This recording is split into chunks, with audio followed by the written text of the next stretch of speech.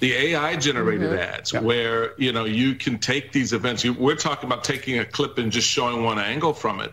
The problem is you have mainstream media outlets that are, like as you mentioned before, the Wall Street Journal, in their own ways perpetuating. But it's going to get worse, not better, between now and November. And that's going to be the difficult part, particularly for American media that wants to try to play the balls and strikes, but wind up actually, you know, tipping their hand a little bit from time to time.